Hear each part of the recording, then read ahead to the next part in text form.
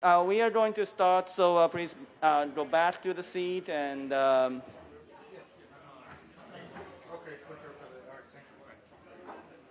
be prepared for your tea and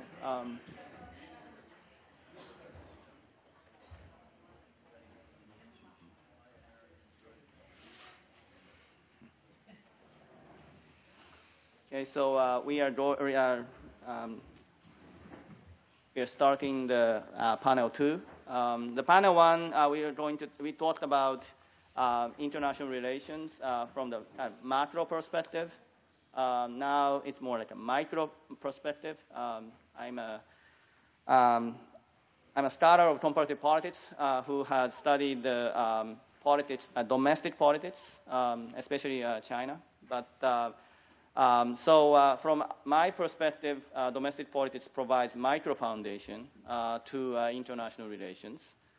Many international relations scholars disagree with that view, but I think domestic politics provides a micro foundation, and then we are going to talk about those micro foundations of international relations of East Asia, especially U.S.-Japan relations. The first speaker is my colleague of SMU, Dr. Matthew Wilson, also my office neighbor, and also my colleague of a baseball fan. So actually we are competing with each other for a certain game. So he's an expert of American politics, and I invited him to talk about American politics, domestic American politics perspective, and its implication on international relations through U.S. foreign policy. And he's going to start, today he talks about American domestic politics and international order in the age of Trump. Matthew is methodologically very sophisticated quantitative methods he uses, and he's a scholar of public policy, survey, and he's a prominent political psychologist in the field of American politics. Please join me for welcoming Dr. Matthew Wilson. Thank you very much. I'm really happy to have the opportunity to be here at KGU. This is my second visit to KGU, and I enjoyed the first time so much. I was delighted to be invited back here. And what I want to talk about today is this new political phenomenon that fueled the rise of Donald Trump. Trump's election, of course, caught observers by surprise, both within the United States and around the world. And a lot of people have asked, what are the key elements of the Trumpist worldview, if you will, or the Trumpist ideology? That is, what are the preferences that distinguish the supporters who fueled Donald Trump's rise from traditional Republicans and certainly from Democrats? Because one of the things that I think is quite apparent is that Donald Trump and his supporters have distinctive ideological orientations and distinctive policy preferences that set them apart not only from Democrats, but also from the core traditional elements of the Republican Party. In a lot of respects, Donald Trump looks like an independent or third-party candidate in the sense of bucking the traditional orthodoxy of his own party as much as he bucks the preferences of the other political parties. So what I'm going to do today is show you some data from the 2016 American National Election Studies that will allow us to compare the policy orientations and political preferences of Trump's supporters to the policy orientations and political preferences of people who supported other Republican candidates in the primaries, as compared to people who supported Hillary Clinton or people who supported Bernie Sanders. And we'll get a sense of where the Trump base looks different and where it looks similar to other factions in American politics. And I'll particularly emphasize what the implications of that would be, of those similarities and differences, would be for American foreign policy and particularly for East Asia. So Donald Trump is, as I said, very clearly an unconventional Republican. He criticized the Republican quote-unquote establishment as much as he criticized the other party. He made it very clear that he was willing to go against a traditional bipartisan consensus in a whole host of areas, including bipartisan consensus on both foreign and domestic policy. So things that Republicans and Democrats had traditionally agreed on, like emphasizing the NATO alliance, emphasizing a robust American presence around the world, generally favoring free trade, Donald Trump was willing to question all of that. And in doing so, he made uncomfortable a variety of people in both political parties, and he put himself outside what had been the bipartisan mainstream of American politics. So as I said, what we're going to look at is based on public opinion data. On what issues are the people who supported Donald Trump? And here I mean the people who supported him in the primary. And I think it's really critical to look at the primary election because, you know, a fair number of Americans, fair number of Republicans, in the end, voted for Donald Trump because he was the Republican candidate.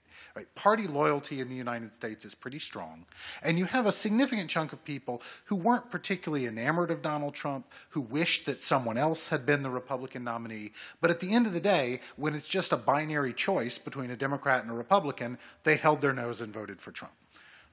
Those aren't the people that I'm principally interested in. What I'm principally interested in today are the people who delivered the Republican nomination to Donald Trump in the first place. Right?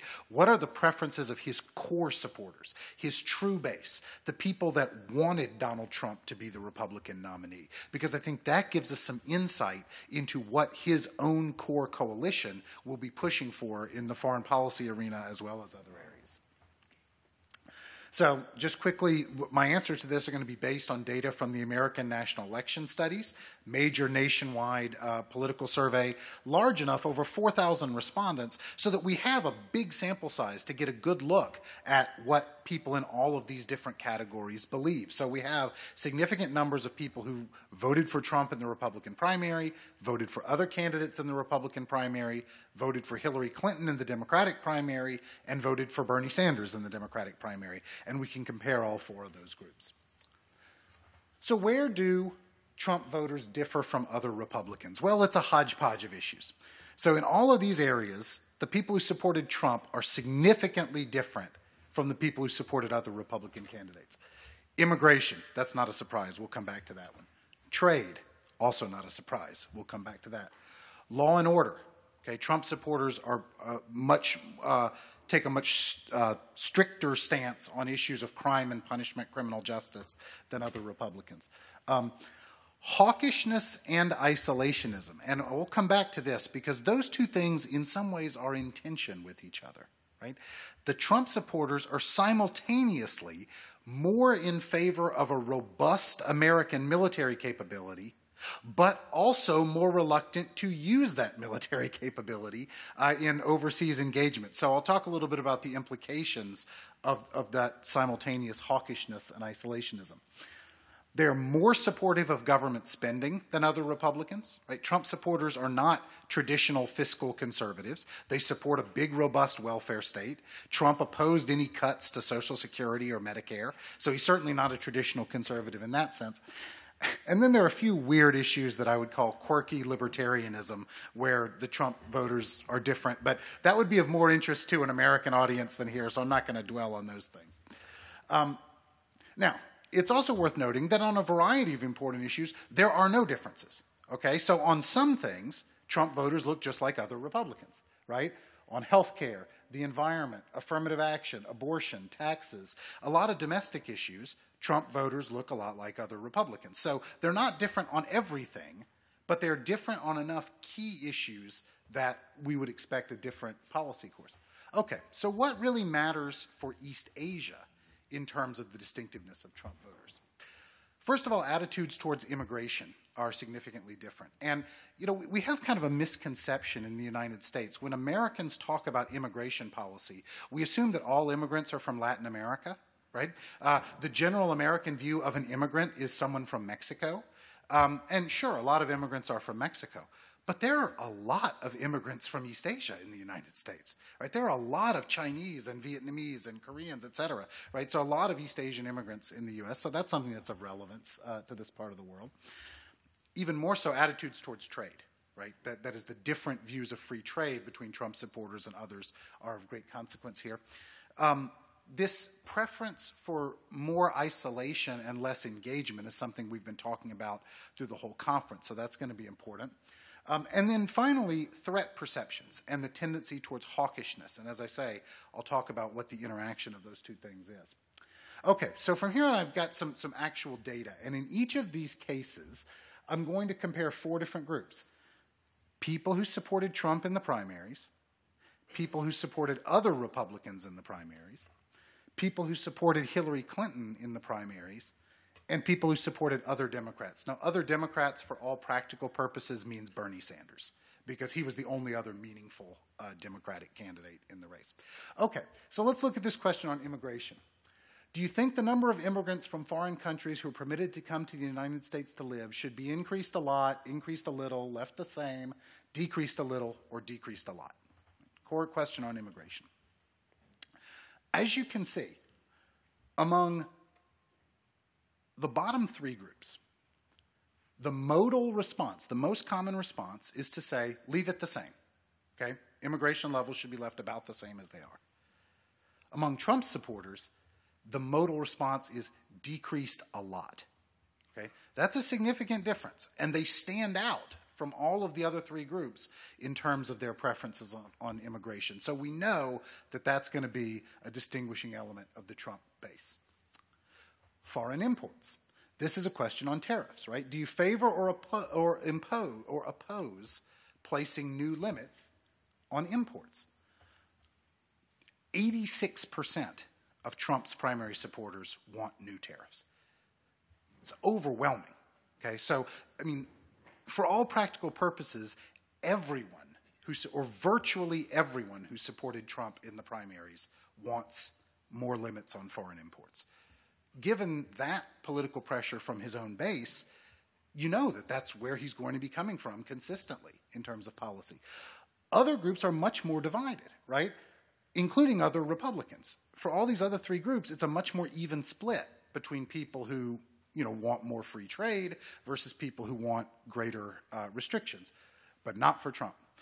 Interestingly enough, the only group where a majority opposed limits on foreign imports was Hillary Clinton's supporters. Kind of traditional center-left free trade Democrat. That was essentially how she positioned herself. Even though she came out in opposition to the TPP, most people didn't really believe her when she said she was opposed to the TPP. They thought she would have found a way to support it in the end if she had been elected. Free trade agreements. Do you favor, oppose, or neither favor nor oppose the U.S. making free trade agreements with other countries?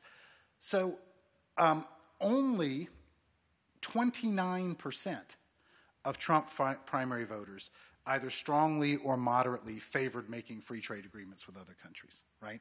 Now, what's interesting is that a lot of people in all the categories are neutral on this question. It's because a lot of people don't really know and understand that much about free trade agreements. So a lot of people take the neutral position because they don't understand the issue very well. This is, a frequent feature of public opinion on trade issues. But here's an interesting one on isolationism. Now let me note that this question is a very strong and absolutist articulation of the isolationist position.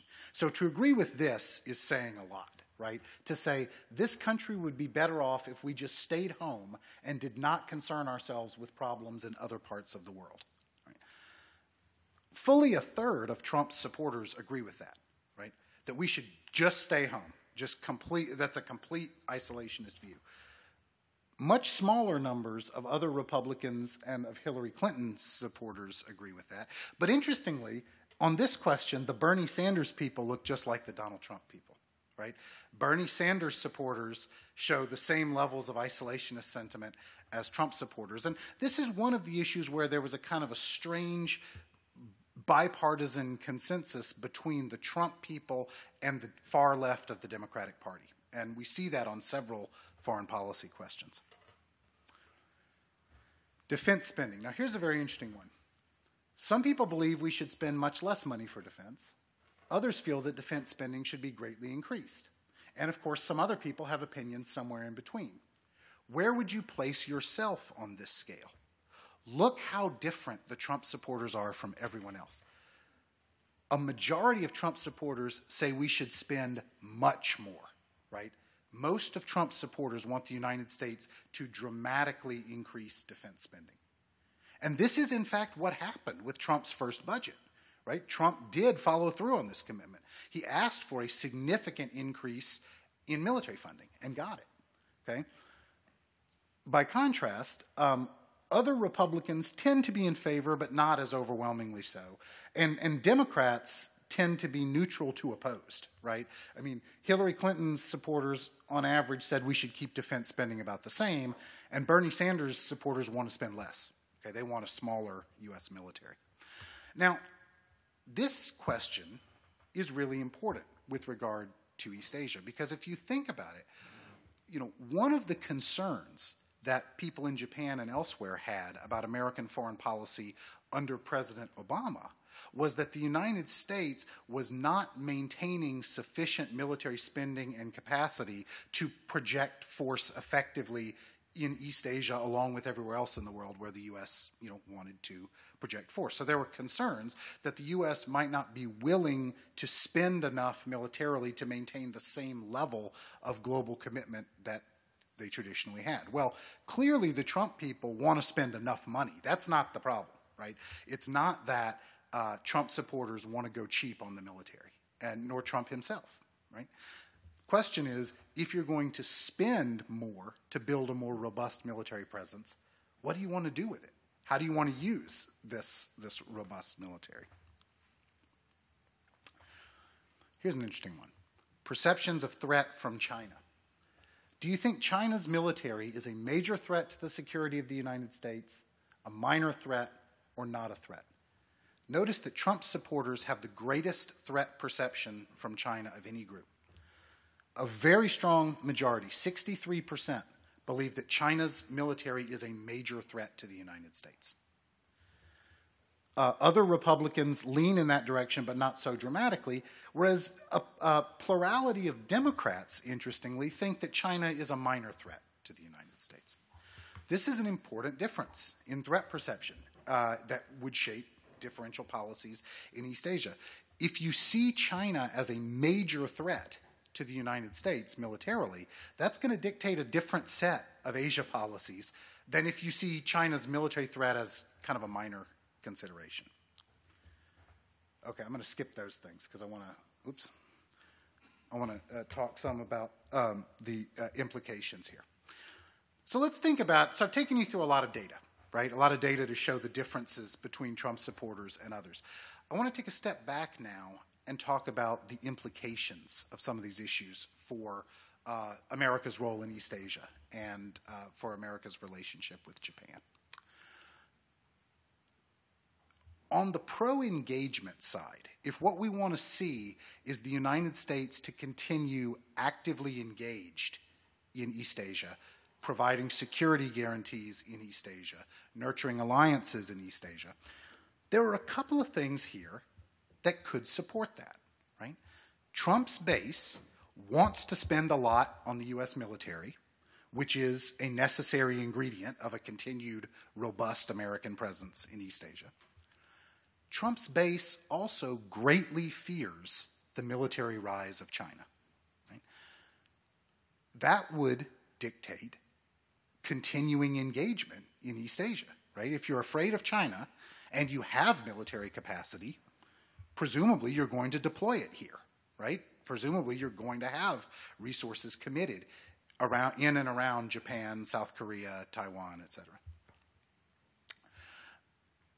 On the other hand, we clearly see that a significant number of Trump voters are wary about U.S. internationalism, right? There's an isolationist streak. So what does this mean for countries like Japan that would like to see the U.S. continue to be engaged in East Asia? Well, ironically, the implication here is that you need to scare us. That is, you need to convince Donald Trump and his supporters that there is something to fear, that an American presence and robust American engagement is necessary to fend off the threat of China. Trump and his supporters are going to be more persuaded by threat arguments than they're going to be persuaded by multilateral opportunity arguments. Okay? If you talk about the wonderful possibilities for the United States to be involved in multilateral trade agreements in East Asia or to be part of, an international governing order, for Trump supporters, that doesn't sound all that appealing, right? That sounds like something that costs a lot of money and isn't worth it.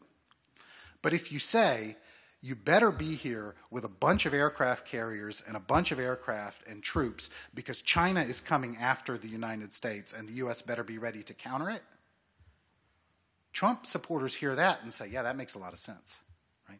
The United States needs to be ready to counter the rise of China. So that means that the Trump administration and Trump's supporters are willing to be just as engaged in East Asia as perhaps another administration would be, but for different reasons and in different ways. And I think that's something that needs to factor into the psychology of our friends and allies in Japan and South Korea, et cetera, as they think about these kinds of issues. Moreover, I would very much echo, and I know I'm running out of time here, I'll close pretty quickly, but I would very much echo the ambassador's remarks, which I think were right on target, when he said that Trump has a preference for bilateral relationships. I think this is absolutely true. I think this is an important key to understanding one of the core foreign policy orientations of Trumpism and of Donald Trump. And the reason is, if you think about it, from Trump's mentality, from his art of the deal mentality, and from a really crass realpolitik mentality, if you're the United States, of course you'd prefer bilateral relationships. Because in any bilateral relationship involving the United States, who's the dominant party? It's the United States, right? In any bilateral negotiation, the United States has the advantage. Because the United States is more militarily, more economically, more culturally powerful than any other single nation in the world. That advantage gets diffused and dissipated if you have to engage in multilateral negotiations. So, Donald Trump, as much as any of us may not like him, he's not dumb. He has a certain kind of intuitive negotiator's intelligence. And he realizes, if I can get a country one-on-one, I can use the preponderance of my advantage as the United States, as the hegemon, to get a better deal, right? And so there's a rationality to that I think that underlies what the ambassador rightly observed about the Trump administration's preference for bilateral negotiations. That also has implications for the way that nations of East Asia deal with the United States. So I would say very clearly, just to wrap things up, the rise of Trump signals a new force in American politics. As I showed you, on a whole host of issues, the preferences of Trump voters differ not only from Democrats, but even from other Republicans. Moreover, they do so in ways that have very tangible ramifications for East Asia. It means that the kinds of cooperation that are at the core of the liberal international order, right? Cooperation on trade, cooperation on migration, cooperation on multilateral governance and agreements, all that stuff's going to be much less likely. His supporters simply are not interested in it. They're more suspicious of it than other Americans. But it does not preclude security cooperation. Because if the administration is convinced that there are genuine threats that have to be countered, they are willing to spend the money that it takes to counter them and to develop the bilateral security relationships to counter the rising power of China. So it doesn't mean that cooperation is impossible, but it means that cooperation is likely to be of a different kind with a different focus than what we might have seen under another administration. And I'll leave it at that, and we can talk more in the questions if we want to.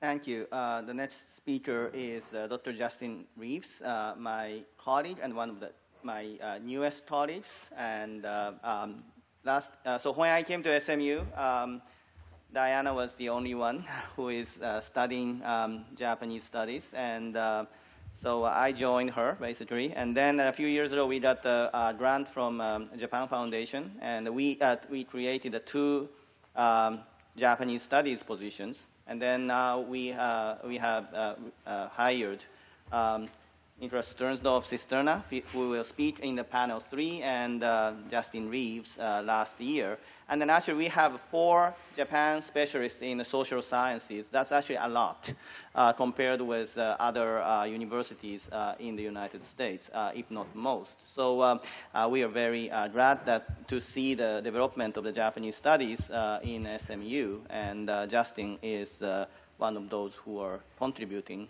to the studies of SMU, studies of Japan in SMU, and also in the American South in general. So please join me for welcoming Dr. Justin Reeves.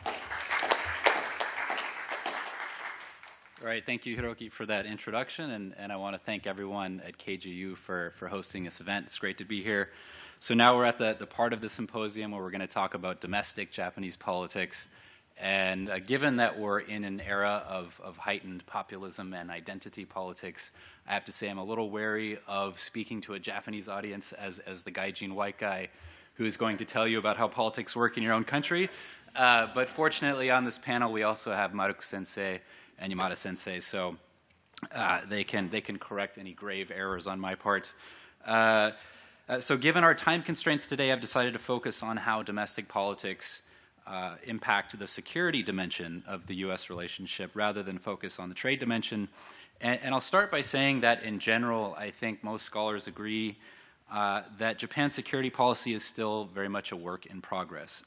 Right? We've seen a gradual unraveling of the Yoshida Doctrine over the last few decades, this being the idea that Japan, its best option is to totally outsource its security to the United States while focusing exclusively on the power and prestige that it can gain through economic growth. But the question of what sort of grand strategy is going to replace that doctrine or that idea is still not settled, right? So there's ongoing debates within Japan about the long-term viability of maintaining the U.S.-Japan alliance as the country's primary guarantor of security. And whether or not beefing up domestic military capabilities and or fostering closer ties or having a closer alignment with other regional actors, as Shibayama-sensei was saying in our first panel with South Korea, or Diana was saying with India, or Ambassador Shinyo was saying, whether pursuing a sort of regional security architecture akin to NATO might be more sound options. And in the background of these larger discussions, there's a number of issues that serve to push Japan in one direction or the other, and which place constraints on the viability of those different options. So these include things like difficulties with settling the Okinawa base relocation issue, reaching a lasting accord with Japan's neighbors on history narratives, or dealing with lingering wartime issues like comfort women. And of course, there's all the territorial disputes, such as the competing claims over the Senkaku-Jiaoyu or Takeshima Dokdo. And all of these play a role in determining the eventual shape of security policy outcomes. But here today, I wanted to focus on the very broad question of Japan's foreign policy orientation in terms of either a closer, a more balanced, or a distanced alignment with the United States. And specifically, what I'm interested in is what opinions and attitudes we see on this question in the domestic political arena that might give us a window into what to expect. Okay? So it's always a bit of a risky enterprise trying to make hard predictions in the realm of domestic politics, and that's especially true in Japan and now more than ever true in the United States. Likewise, predictions in the realm of international relations are even more fraught with uncertainty. But that's not to say we don't have any tools at our disposal for making assessments on these things. We do. In particular, in recent years, there's been a lot of, an increasing amount, I should say, of survey work done in Japan, which affords us a richer view of opinions among politicians and ordinary citizens alike. And today I'd like to draw from some of that survey work to see whether we can justifiably lay out some expectations regarding who's likely to be in power and where these parties or party leaders stand on issues that are relevant to U.S.-Japan relations. So let me start with actually that second question and get at what differences we see among the parties on these general issues. And here I'll be relying on data from a collaborative survey conducted by Yomiuri Shimbun and Waseda University that asked candidates in last year's October elections a battery of different questions. Okay, so what you see here is a violin plot showing the number of candidates within each party that were clustered along different ordinal responses to this question, the question being whether Japan should stress its relationship with the United States more than it should stress its relationship with other Asian countries. And I'm sorry if this is kind of hard to see with the slide, but the bulges that are towards the top indicate clusters of candidates favoring ties with the U.S., while those clusters, those bulges at the bottom indicate candidates that favor closer ties to Asian countries. And the main takeaway point here is that in spite of how stable, secure, and robust the U.S.-Japan relationship has been and continues to be in practice, there is a meaningful difference among the parties here. So Japan's trajectory since the Cold War has been pretty consistent with what Dick Samuels calls salami slicing, or a very gradual push towards normalization of its military capabilities and legal standing.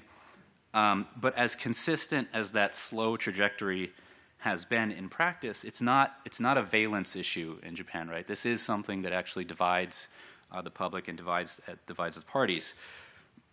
So what you see here is a stark contrast between the ruling coalition, those first two columns on the left, as well as the other right-leaning parties like Ishin and Hope, and the left-leaning parties like the Japanese Communist Party, JCP, the Social Democrats, and the newly formed center-left Riken Minshito, the Constitutional Democratic Party, the CDP. And actually you can see how the CDP itself is quite divided internally, as they're all over the place.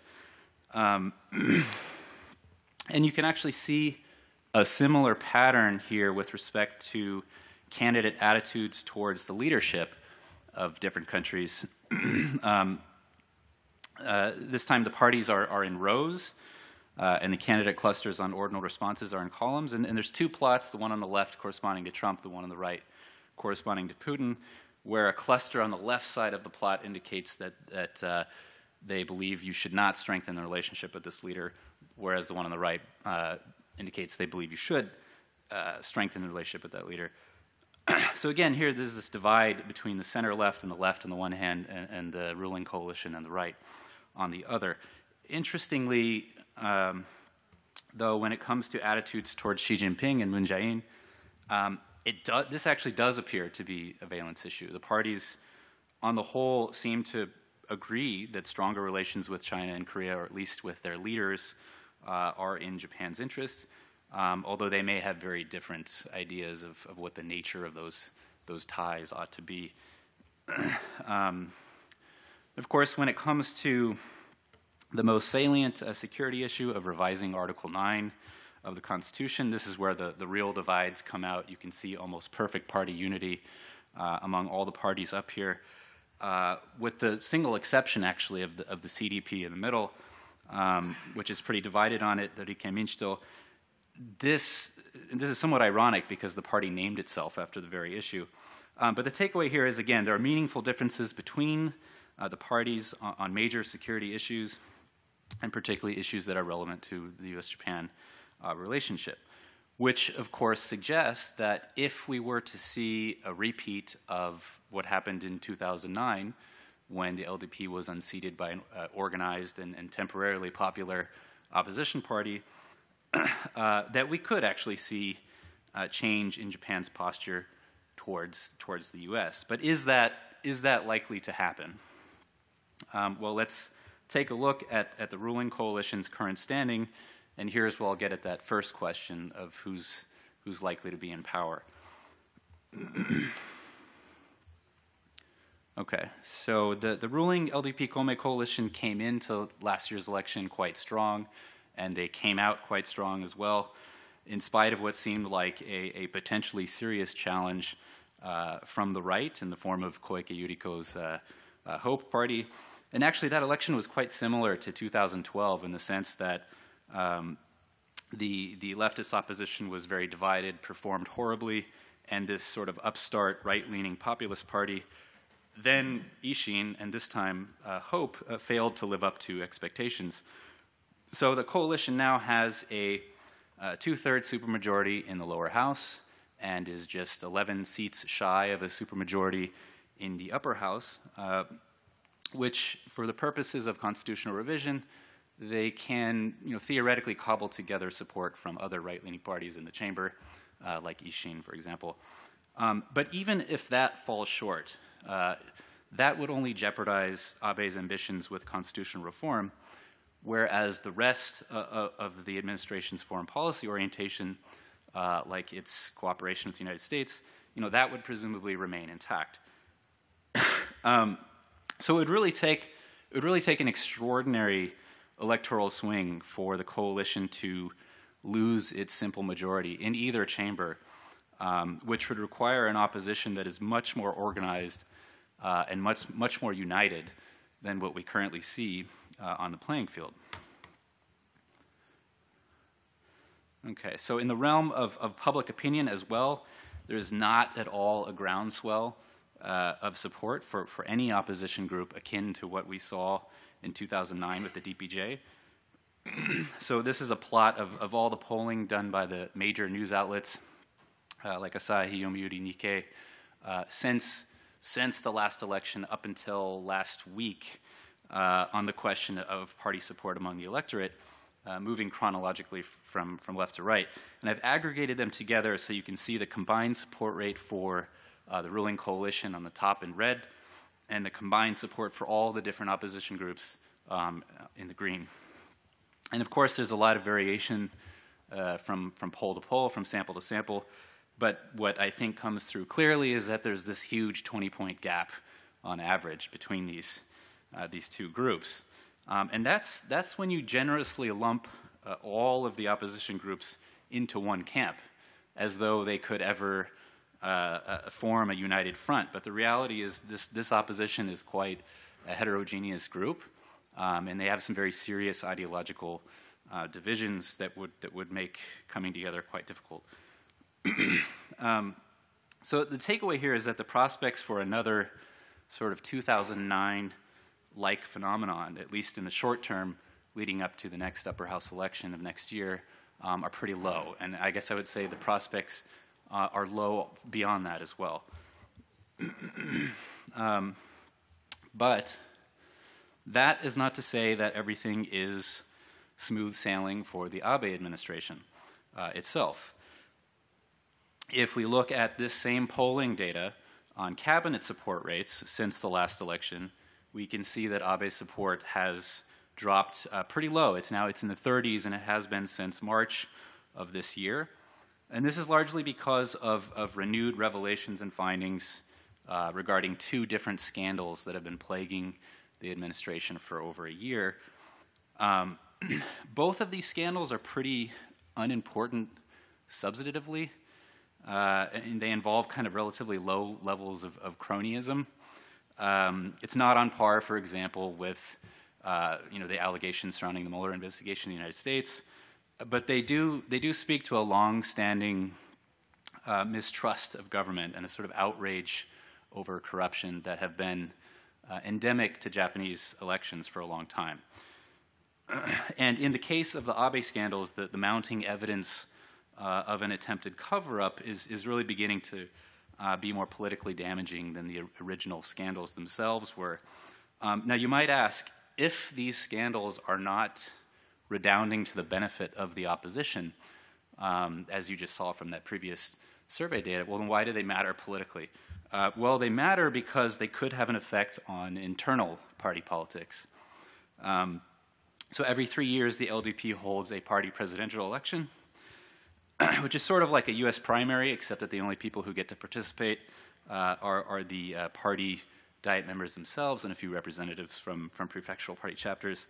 But that doesn't mean that public opinion is irrelevant, since the party, of course, has a collective interest in maintaining the strength of its label.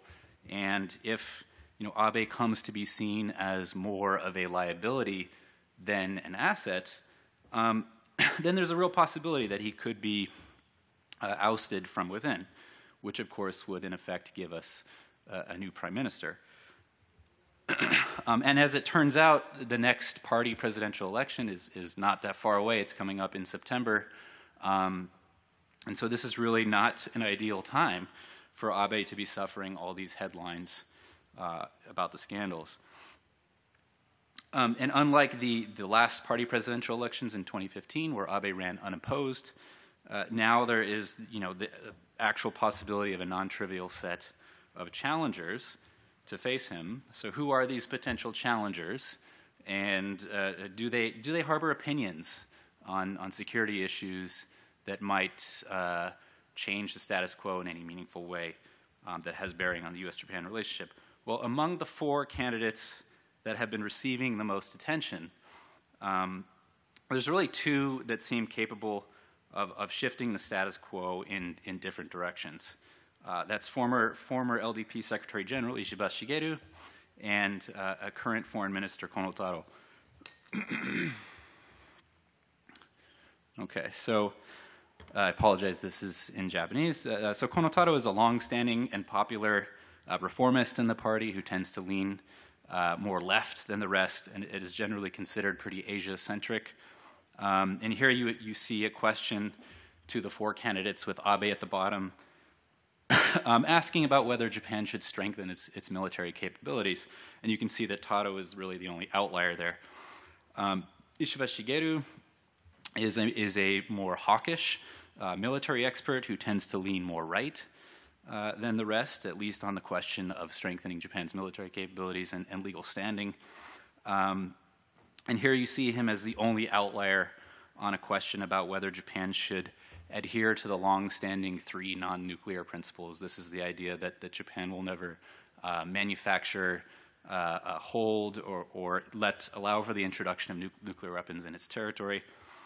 So there is the possibility that a Kono administration could push Japan towards more of a focus on Asia, or that an Ishiba administration could push Japan in the direction towards more military independence. But on the whole, I don't really think either of these scenarios would really entail a wholesale abandonment of the alliance. It seems more likely that they would entail a continuation of the alliance with maybe some further balancing, which Abe himself, as Diana was saying, is already really engaged in, or a continuation of the alliance with maybe a stronger military Japan, which again Abe himself very much wants. He's trying to increase the military spending to 2%, and that's also very much in line with U.S. interests anyway. So the takeaway really is that, at least in the security dimension of Japan's foreign policy towards the United States, the only real threat to the status quo comes from these marginal ideological differences within the ruling coalition itself, and that threat is not a very strong one. Okay, so I think I'll actually stop there and leave any discussions on the economic dimension to the Q&A. Thanks.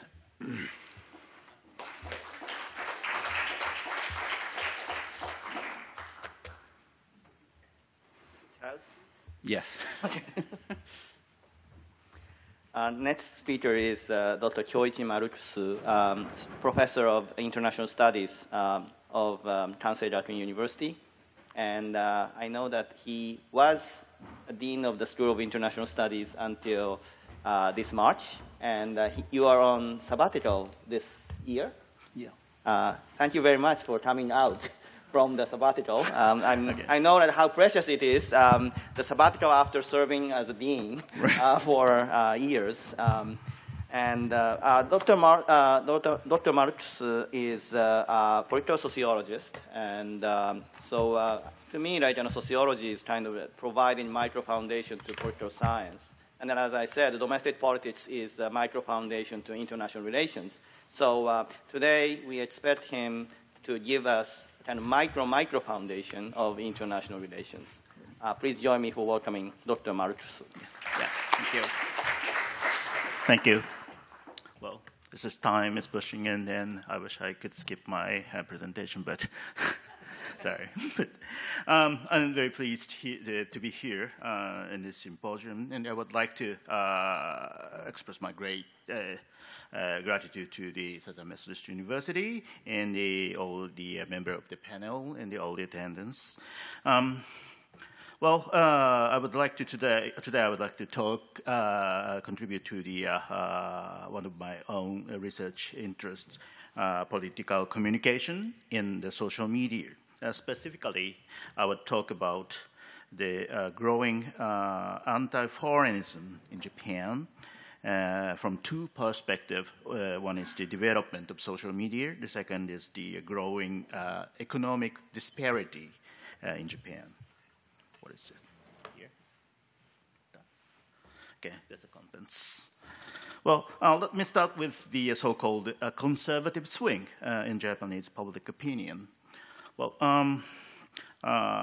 there's various discussions about the conservative swing, but it seems to be widely accepted that Japanese public opinion gradually showing a conservative tendency, and that the tendency is more remarkable on social media.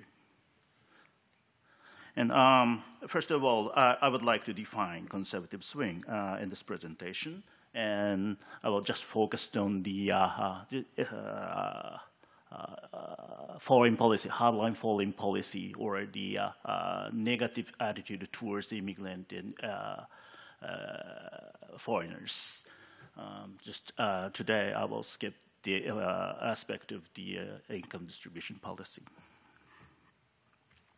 And in this presentation, and I will call those who only satisfy the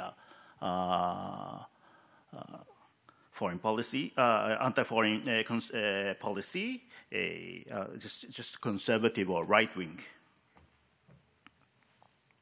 Okay. I'm sorry. Or? Here. Okay. Okay. And first, I would like to mention the development of social media, one of the most important factors of the conservative swing of the Japanese public opinion. It's a remarkable progress of social media over the past decades has caused the phenomena which is called selective exposure. That's just a lecture like, but selective exposure or selective viewing to each recipient of the political information. Selective exposure refers to the the recipient of the media information have the tendency to select specific aspect of exposed information based on their prerequisite perspectives, beliefs, and attitude. And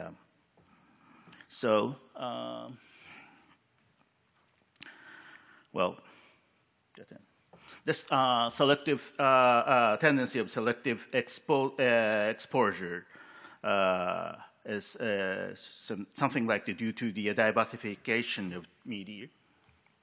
Sorry, I changed my glass. Well, I'm sorry, again.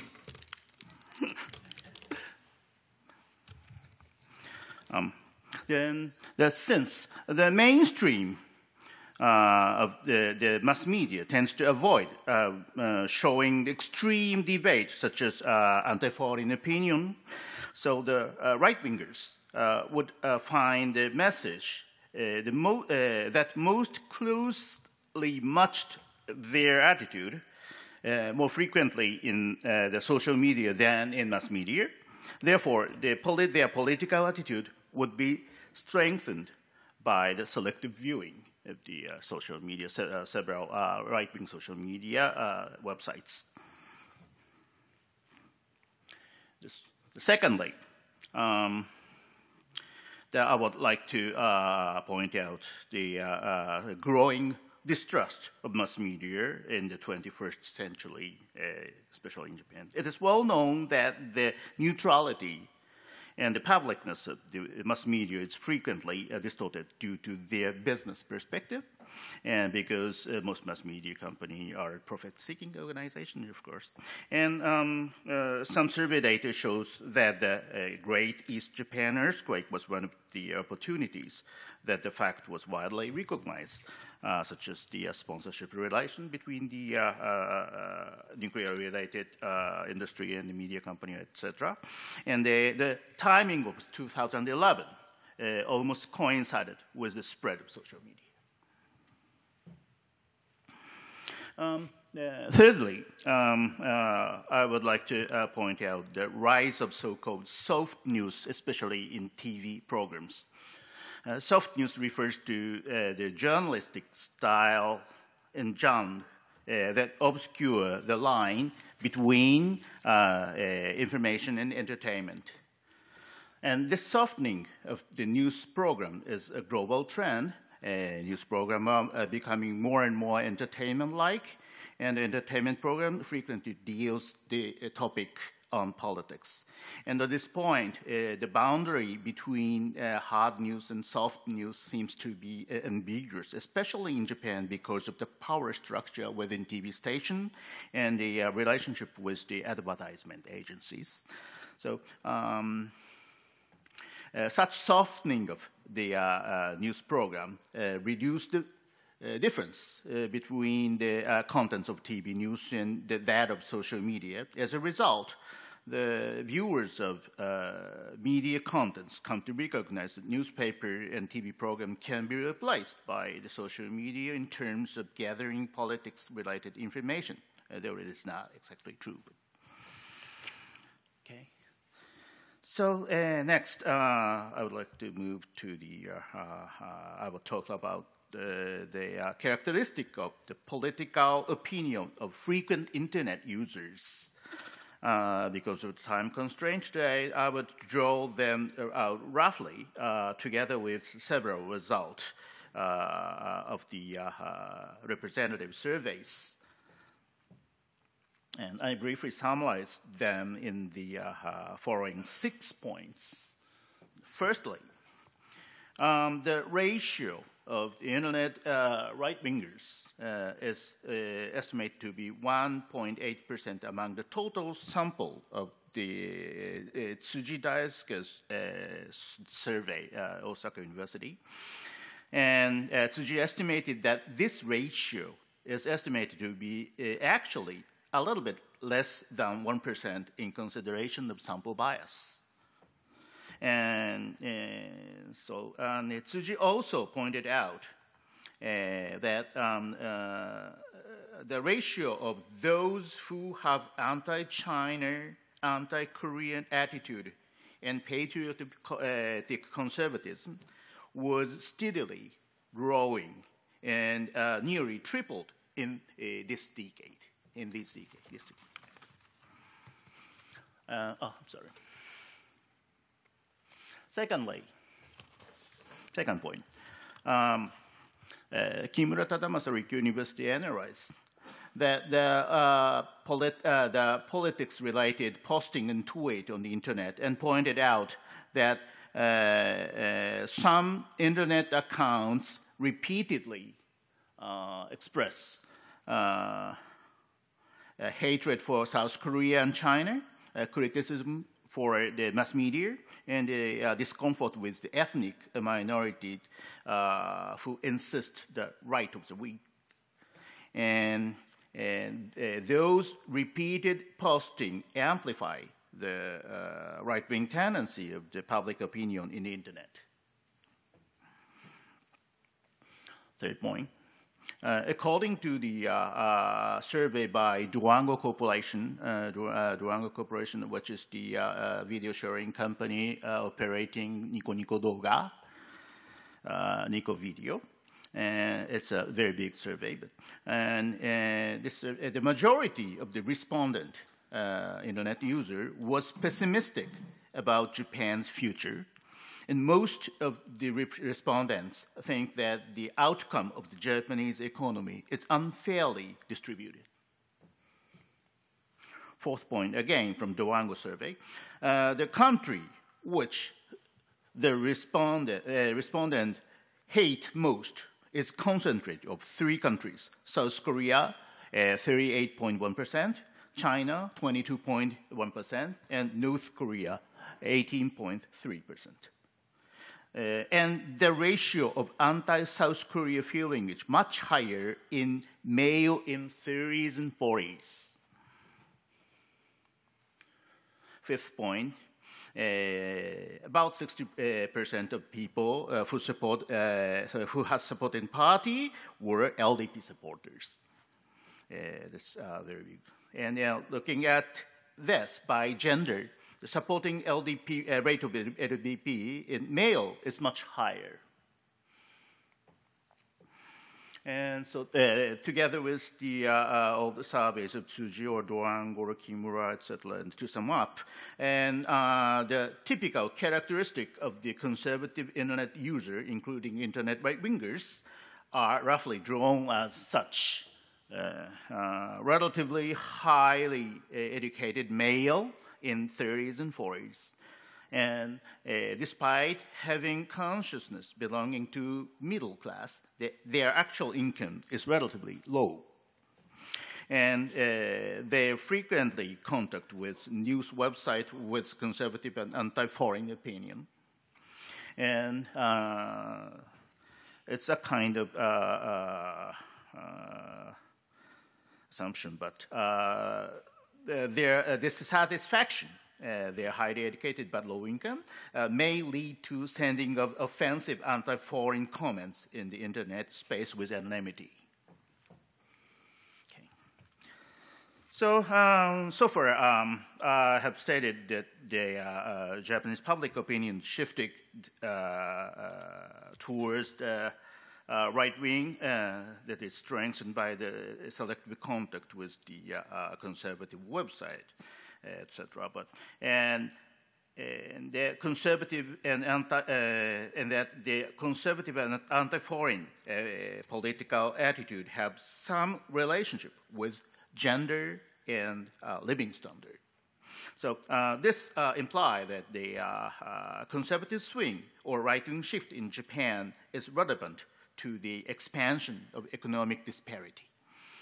And I would like to look at this point based on the analysis of the Kenji Hashimoto, Waseda University. And Hashimoto has argument based on the SM survey, that is a large-scale survey done in every 5 years, as follows. Firstly, now it's in 2015 or this data, but Japan's poverty rate is estimated to be 50%. Second, in a single-parent households, the poverty rate exceeds 15%. Thirdly, the number of non-regular employees accounts for about 15% of total working population. The most of them are non-regular workers throughout their lives, and their average annual income is below 2 million yen, below 2,000 US dollars. And their poverty rate reaches nearly 40%. Fourth, this amazing data, but unmarried rate of the non-regular employee is 66.4% for male and 56.1% for females. And so in such a social situation, I would like to describe the political attitude of Japanese people. Just developing Hashimoto's discussions, I will set two axes. One is the strength of the anti-foreign attitude and supporting hardline foreign policy. That is the horizontal line. And the vertical line is the degree of supporting income distribution policy. Based on two axes, I will classify the political attitude of recent Japanese in four groups. And just because of time constraint, I will skip some explanation. But today, this time, I would like to focus on the fourth group, the equality-oriented anti-foreigners. I would like to pay attention to this group. And this group support the redistribution policy limited to their own nationals domestically, and argued hardline foreign policy having anti-China, anti-South Korean feeling. And the social group has apparently not only appeared not only in Japan but also worldwide. But in case of Japan, it's rising. And now,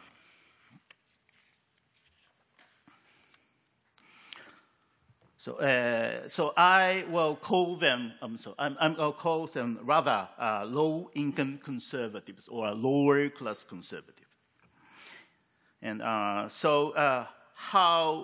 does such emergence of low-income conservative relate to the support for the political party and political choice in Japan? And so Hashimoto, based on his survey, he pointed out, and I will almost agree with his point, but that the relationship, the following point on the relationship among support of political party, the political attitude, and the expansion of economic disparity in Japan. Firstly, the supporting rate for the Liberal Democratic Party, LDP, is risen slightly in the 20s and 30s after 1995. Secondly, the proportion of those who clearly recognize a widening of economic disparity in Japan is far lower in the supporter of LDP. And on the contrary, the rate is relatively small in the supporters of clean government party or Komeito. Third point, the proportion of the people who support income distribution policy is remarkably lower in LDP supporters, just contrary to the CGP or Komeito supporters. Fourth, the ratio of those who have anti-foreign feeling is remarkably high in LDP supporters. It is clearly lower in Komeito supporters. Again, the clear division can be observed inside the current coalition government. Fifth, in the low-income class, the positive correlation can be observed between supporting income distribution policy and anti-foreign attitude. It implies that the increase in low-income class will promote anti-foreign atmosphere of the Japanese public opinion. Okay, let me sum up. Well, so just in the expansion of economic disparity and the emergence of the new lower class in Japan, has brought about the conservative shift of public opinion, and the development of social media and the progress of selective viewing have promoted this trend to some extent.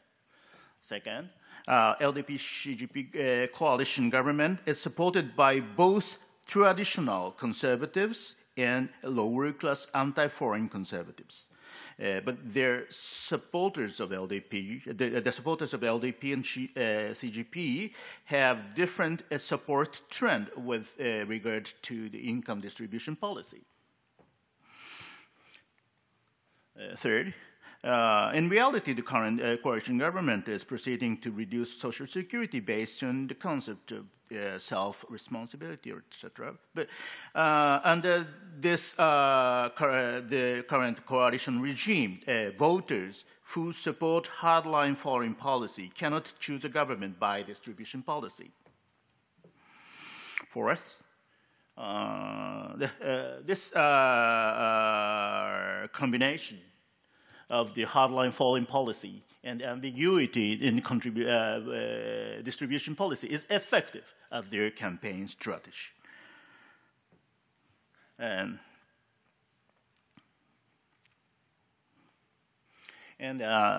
liberals within the LDP have lost their voice. Fifth, the political choice of the low-income conservative may be irrational. They might be aware of their irrationality, but they feel they have no choice but to vote for the ruling party. So some of them might be disseminating their frustrations with aggressive comments on social media. Of course, so time is almost coming, so there's many discussion points, but later. Thank you.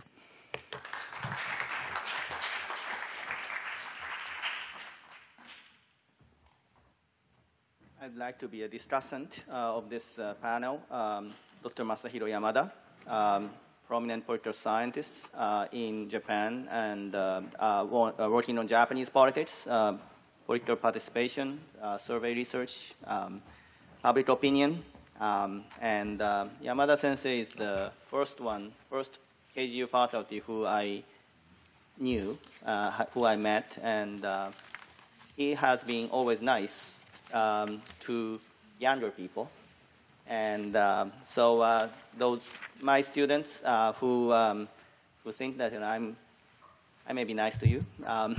That's actually Yamada Sensei's influence, and he has been a role model in terms of, professors should be nice to their students. So that's my personal introduction of Yamada Sensei. Please join me for welcoming Dr. Yamada.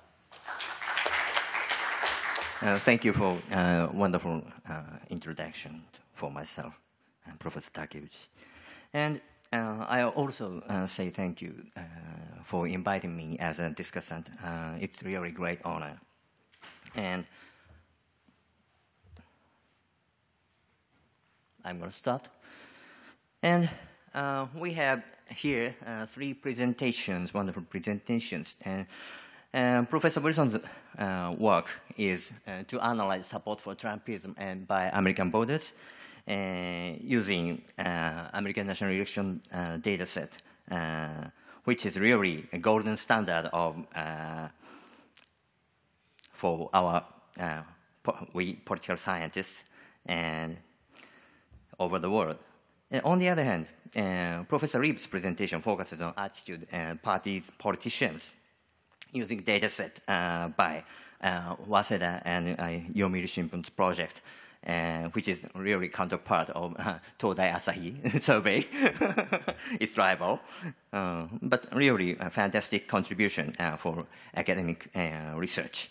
And Professor Marks introduced current researches about public opinion in Japan, and especially focuses on in the internet users.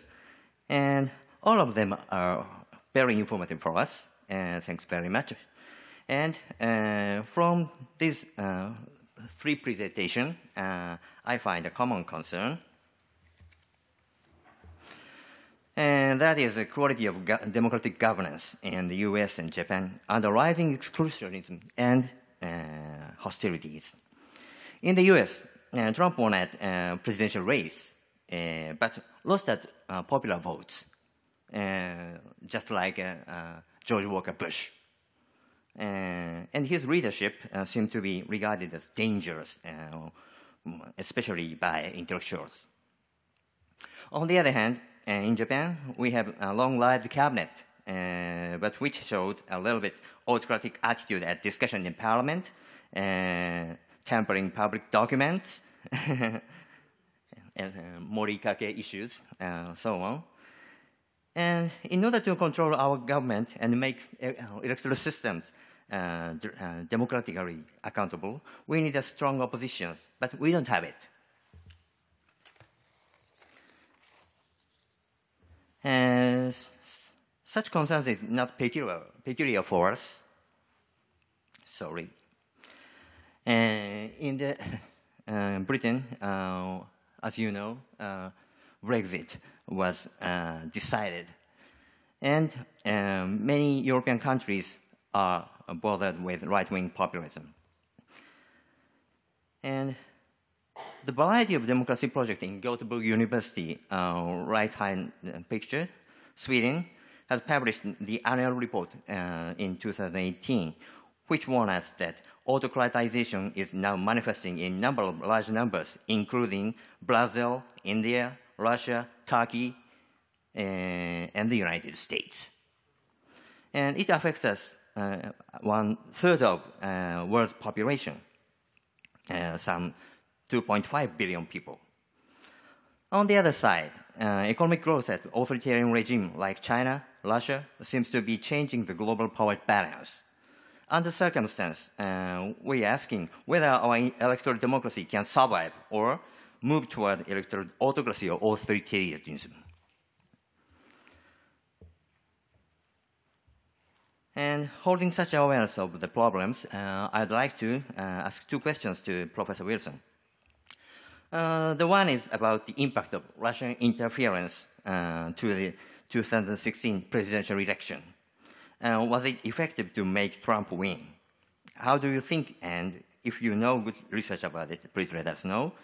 And the prevention from election meddling had become a topic among the G7 summit, as you know.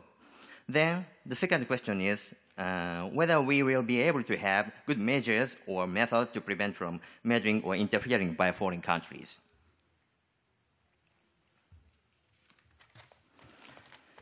And then I'd like to comment on to Professor Reeves' presentation, which shows us politicians' attitude toward about foreign policy and national defense. These issues, including revision of the Article number 9 of Japanese Constitution, keeps on being very important factor to explain ideological cleavage among not only parties and politicians, but also Japanese voters, as depicted by Kawashima and Takenaka. Kawashima was my mentor, and now he is the governor of Kumamoto Prefecture. And then my questions to Professor Reeves are, do you have any advices to Japanese party leaders in fragmented oppositions to make their parties stronger? And do you think the LDP should revise the Article number 9 for own dominance, which may be an obstacle to create united, maybe stronger oppositions?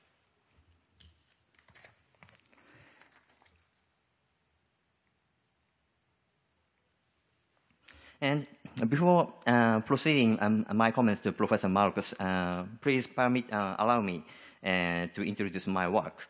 I am one of the members of planning committee in the comparative study of electoral systems. This is called CSES. CSES is a collaborative program of research among election study teams from around the world. This project has completed data collection as cross-national data sets for 4 times, and now is collecting data along the module 5, which focuses on populism. And this is conceptual framework of populism at the CSS module 5. And we regard populist attitude as consisted with 3 components: attitude towards elite, anti-establishment sentiments, and attitude toward majority rule and representative democracy, and attitude towards outgroups, for instance, minorities and immigrants. And my colleague and myself collected the Module 5 data in Japan after this 2017 snap election. Then I'd like to use the data for comments. This table shows, character is so small, so small.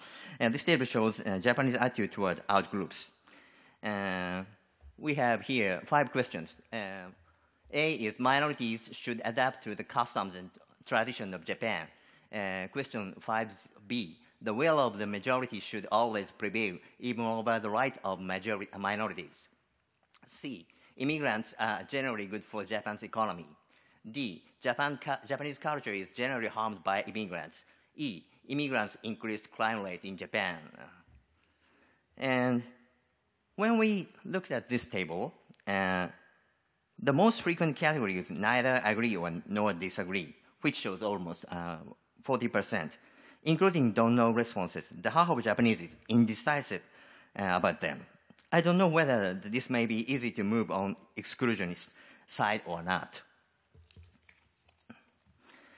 And the next table is cross-tabulation between the attitude toward redistributed policy by government and the proxy variable of party support. As former variable, we asked to our respondents, please say to what extent you agree or disagree with the following statement. The government should take measures to reduce the differences in income level. And as the proxy variable of party support or party identification in the US, we asked them which party represents your views best, showing the rest of parties. And the result of the table seemed to be contradictory with Professor Marx's argument. And my question, basically, party support is indifferent about the attitude toward redistribution policy, support of redistribution policy. Maybe almost 70% Japanese agree to redistribution, also in the LDP supporters. Yeah. This relationship statistically insignificant. We can't find difference.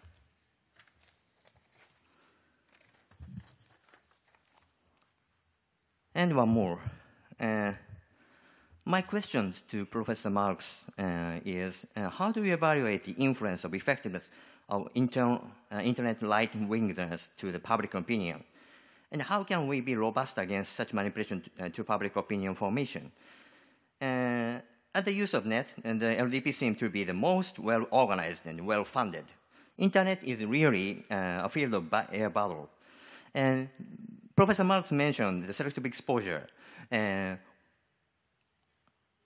I'd like to know selective exposure produced like a polarization of public opinion like the US or not. If they are not influential for making public opinion formation, we can ignore them. That's all.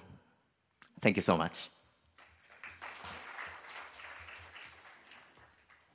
Now I'd like to invite all the panelists on the podium, and we'll go a little bit over time as we started a little bit late. So, I'd like to have a discussion, but I think like we will take a few questions first.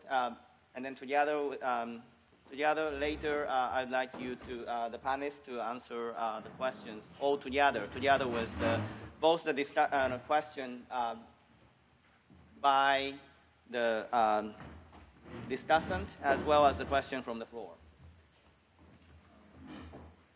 So, do you have any question? Iruchi Sensei.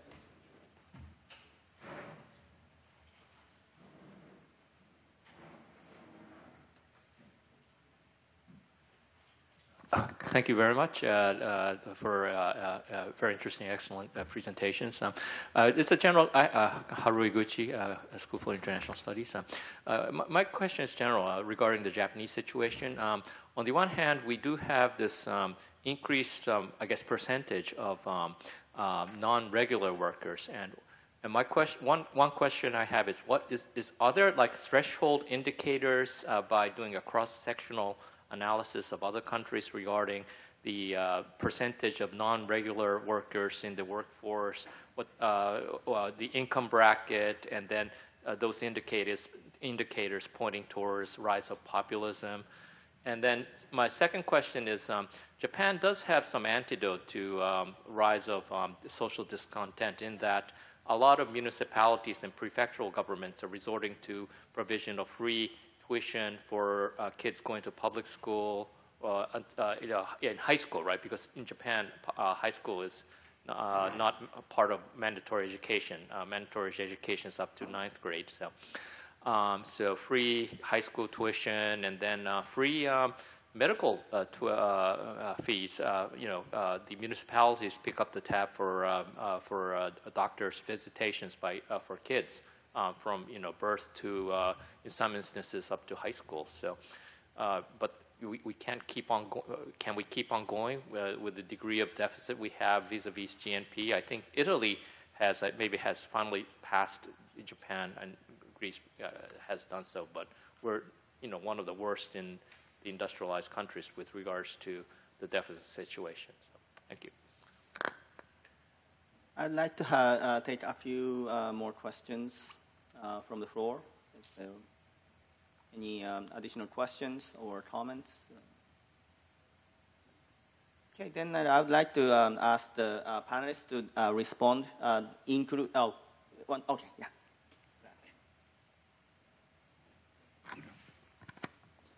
I'm just interested in maybe there could be a little discussion about the direction of the Japanese economy in the post-bubble era, if that's all right. So, as in the policy of credit creation by the central bank throughout post-World War II, leading up to the 90s, and the burst, what kind of new policies should be in place today in terms of the direction of Japan's economy, and what any thoughts that you all have on that? Okay. Any other question? Okay. Yeah, Nico.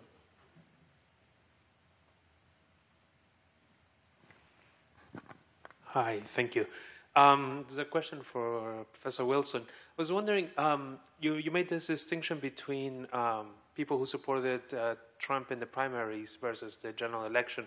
I wonder if you have any sense of whether there was a change in the attitudes of people who didn't support Trump in the primary but then voted for him anyway. Did they start endorsing some of those views and the split that you showed, or do we know anything about that?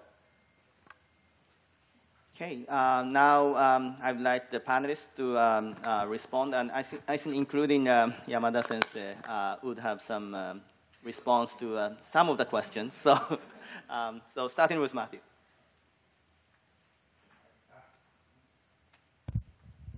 Okay, I'll speak both to Nico's question and also to Yamada Sensei's question, and say just a word about the general comparative question about marginal workers. So with regard to the people who supported President Trump, there's always a psychological tendency for people to avoid cognitive dissonance. And part of that means that they try to rationalize their choices and preferences, which means that if they're going to support someone who disagrees with them on certain issues, they will tend to, even subconsciously, bring their own positions more into conformity with the person that they're supporting so as to be more psychologically comfortable with their choice. And there's a lot of good political psychology experimental work that shows this to be the case, because now that doesn't mean that people are going to fall lockstep behind Donald Trump, but certainly there's a tendency for people to either come in line with the policy preferences of the person they ended up voting for, or to minimize the significance of the issues on which they disagree with him. So I think some of both of those things happen, but it's still the case that there are significant sectors of Republican voters who disagree with Trump on certain issues, like particularly things like building the Mexican border wall. There are a lot of Republicans who don't agree with that, don't think that that's a particularly good idea. So, there's some tendency to come along with Trump, but I think it's more a phenomenon of people just kind of downplaying the salience of the issues where they have policy disagreements with him.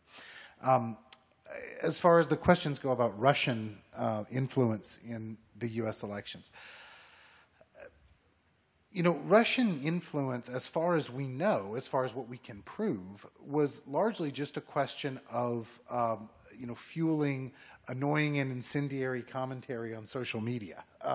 That is, having people stoke disagreement, make extreme statements in online platforms, and including on both sides of an issue, right? That is, a lot of times these Russian trolls, Russian bots would make inflammatory statements coming from both the left and the right, just to kind of fuel the level of anger and vitriol in the discourse. And it appears that happened not just in the United States, that this is a Russian operation in a variety of democratic societies around the world to try to increase the anger and tenor of left-right disagreement across a variety of societies. There's not a lot that we can realistically do about that in a society that prioritizes free speech, that prizes free discourse. We're not going to start to weed out people's political commentary on these online platforms. Now, if Russian election interference means actually tampering with voting machines or tabulations, that's a whole other story. I mean, and that's something where the response would have to be dramatic and immediate. But in terms of just trying to frame the political discourse in the United States or other democratic societies, I'm afraid there's not much we can do about that. That is, all we can do is try to educate people to be more intelligent in their consumption of political media, to be more thoughtful in their engagement with political discourse. And I'm not sure that we have evidence that this Russian involvement really change the outcome of the election. That's entirely speculative. That is, people can say, well, this Russian involvement made people angrier, and that may have helped fuel the rise of Donald Trump. But there really isn't any kind of good quantitative demonstration that that's the case. So it's very much an open question of whether this Russian involvement made any difference to the final outcome at all. I mean, I will say they tried the same thing in France and did not produce any kind of surge in support for Marine Le Pen. So, I mean, there's limits to what they can do by just making angry Facebook posts and things like that, and YouTube comments. So, the last thing, very quickly, I'll say, and then I'll pass on the microphone, about the effect of these kind of marginal workers or people in economic distress. One frequent misperception about the support for Donald Trump is that it was somehow fueled by economically marginal people. Basically, every analysis that we have of the 2016 election shows that this was not the case. That is, that Donald Trump's rise was not fueled by poor people. Right? Poor people overwhelmingly did not vote for Donald Trump. Donald Trump's support base is overwhelmingly middle class.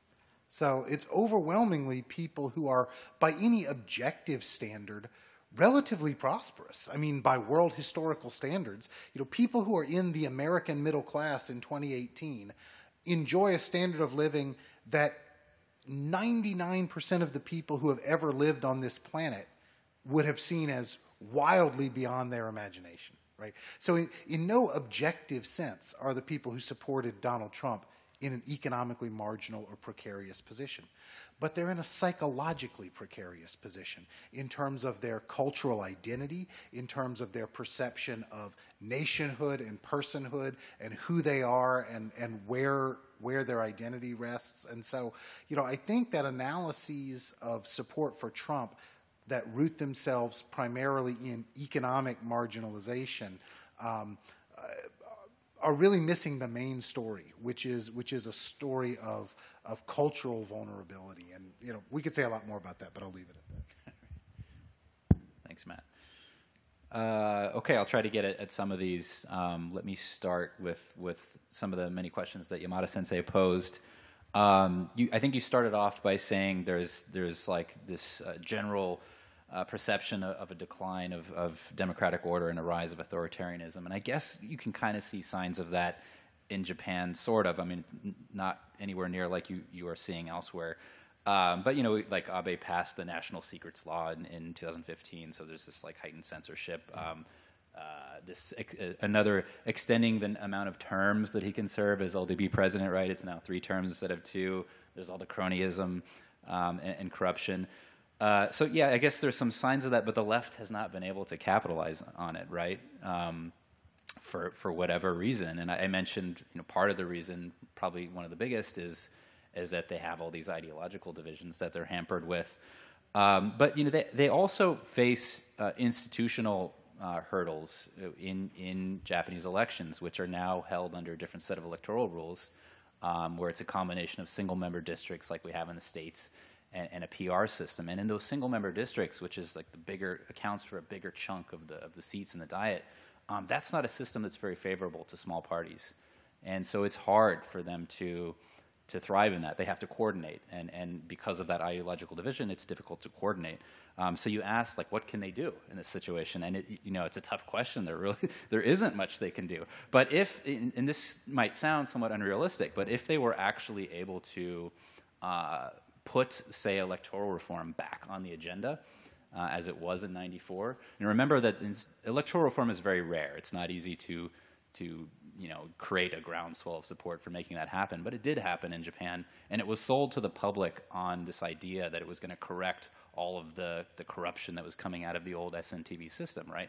Well, if they could somehow, I guess, create an idea of doing that and maybe reforming Japan's electoral rules to be more proportional, then that would really help them, right? If they were able to get public support for that kind of reform based on this idea that it's going to correct all this cronyism that we still see in Japanese politics, that would really help them, because, you know, the LDP support, you know, they're doing very well because those single-member districts benefit big parties, but their overall support's not big, right? It's like 30%. Sometimes in these elections. And if you're in a proportional system, that's not going to cut it. You're not going to be able to dominate with 2/3 majority like they are now. They're going to have to coordinate with a lot of different other parties. So that's kind of an unconventional, but maybe a potential way for them to solve this long-standing coordination problem that we've seen for forever, with maybe the exception of the DPJ, which didn't last. You asked about Article 9 as well. As far as its feasibility, yeah, of course, this continues to be a really salient thing. It's one of Abe's most ambitious projects, and you know, he's got the seats in the Diet to do it. It requires a 2/3 majority in both houses plus a referendum to the public, where it just has a majority vote. But that majority vote is not certain, right? I think the latest polling now and for a while has suggested that a plurality, if not a majority of voters, are not in favor of like a total revision of Article 9, right? Now, I don't know if that's going to be sellable to the public. So that'll be his biggest challenge in doing that. Should Japan do it? You know, is it in Japan's interest? This is a risky thing for me to answer because it's a very salient and divisive issue. But I'll go on record saying that if the U.S. you know, continues to follow this sort of Trumpist, isolationist policy, if it you know, pulls out of the region, then I don't think Japan will have a choice. I think they'll have to find a way to normalize their military in order to guarantee their own security. That's my personal opinion. Yeah, I guess maybe I'll leave it at that, and I'll let my other Japanese colleagues here answer some of those questions. Okay, thank you. Okay. And so, firstly, answering to the Professor Yamada's question. First, Professor Yamada shows the contradictory research result. It's your own, and it's a kind of the could be my next research topic, but. It may be or something like, I know there are several different results can be shown by the several researchers, but it's something like because of the sample bias or the difference in the research method, and so I would like I don't answer to the difference in your research and my own presentation today, and I will answer to your question next later. But next your questions: what is the rise of right wingers? Well, how the affect the future of Japan or something like that is I missed that several points, but. Actually, the number of the internet right-winger is estimated to be about 1%, or including their supporters, only the very small number. But the problem would be the voice of the right-winger is much louder than the liberals, and maybe the selective viewing in the internet age at the political opinion of the citizens will be more and more diversified from the right-wingers to the extremely left. And so that's my personal view, but use of internet will enlarge the gap among Japanese citizens, especially in Japanese young generations. The gap will be something like between those who in college. So some internet will encourage some people who actively participate in politics and election.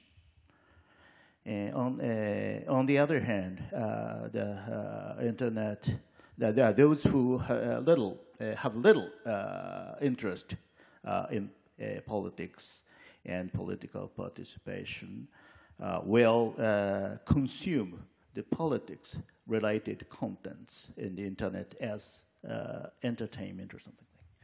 And sometimes Mr. Abe is consumed as an idol in the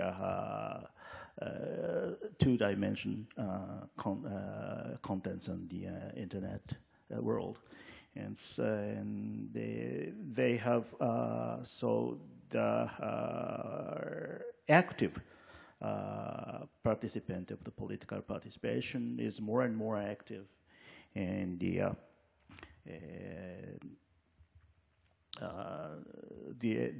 other side will be more and more cynical. So the gap will be much larger, and so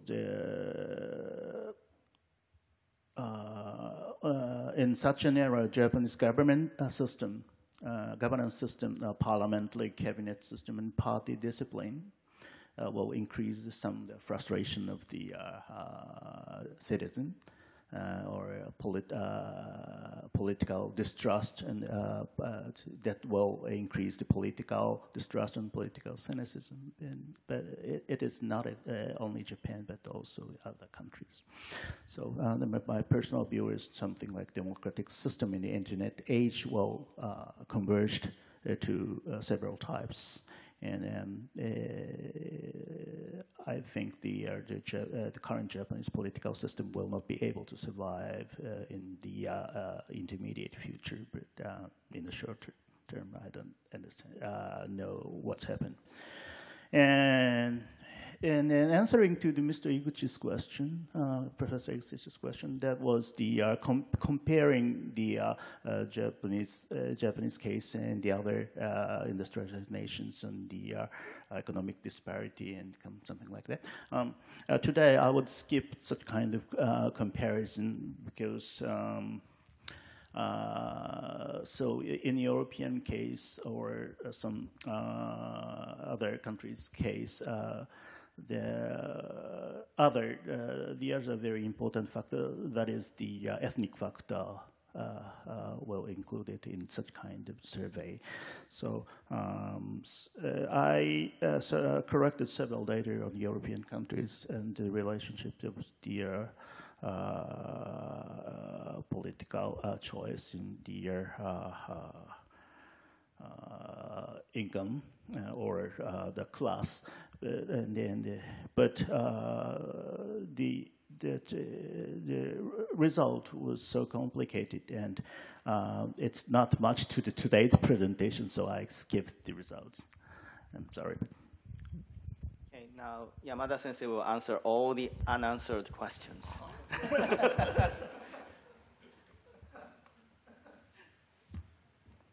I have nothing to say. Seriously, you have nothing to say, or any comments back to the panelists' answers to your question or the whole discussion?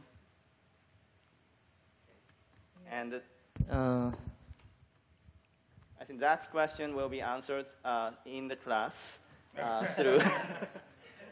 And so.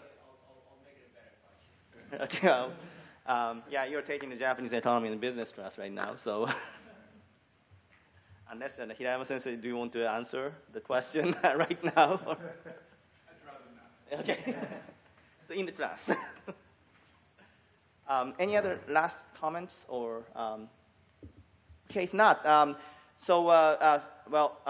first let's conclude the panel. Thank you very much for the panelists and discussant. And now we have, there's a good news. We have a coffee and snack, and then it's already prepared over there. And then we are behind the schedule, but I'd like to take this break seriously. So let's take a 20-minute break up to 3:50. We will resume at 3:50, so we'll have about 20 minutes. And then there's a coffee and snack over there. So we will resume in 20 minutes.